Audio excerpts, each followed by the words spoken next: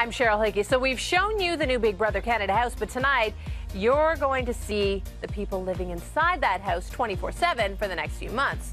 So for the first time ever, let's meet Season 2's house guests.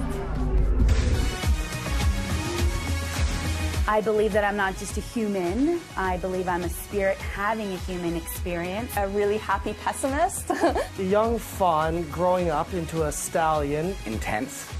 That would be a word I would use for sure. I'm animated and I'm so extra. The nicest, most honest, down-to-earth guy. Sometimes I can be too bubbly and I get a little too excited and I start getting a really higher pitched voice. I hate people that have really squeaky voices. Big goofy newfie, I think, when I roll in through the door. I think people might underestimate the mental ability a little bit. I love crazies, so I don't avoid crazies. An introverted extrovert, I guess. So I really can't handle when people are purposely or outwardly mean. It comes so naturally to just insult people. I'm sure there's going to be at least one person I don't like. Doesn't matter what they don't like, I don't give a shit.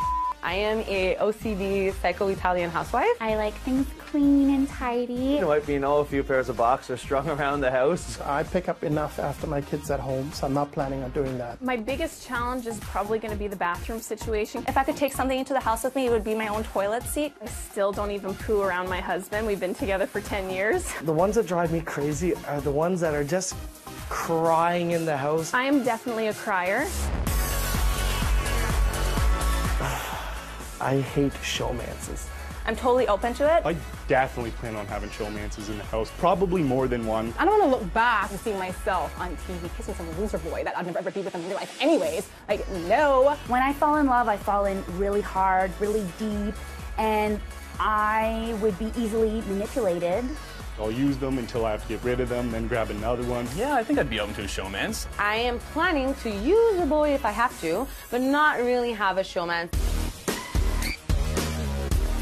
I'm gonna be the most two-faced person you guys have ever seen in the house. I'd like to keep it as honest and genuine as possible. They'll all be lied to and they'll all be backstabbed. It's a show about snakes and suckers. Of course I do all that stuff. I'd definitely be open to making genuine friends. I'm not there to make friends at all. It's a game. If you gotta lie, steal, cheat, then so be it. And they always underestimate me, and that's a really big boo-boo. I'll do whatever is necessary to win. When you start to say that, it means that you lose self-control, and I'm very much in control. And this is a game for 100 cranes, and I want that dough.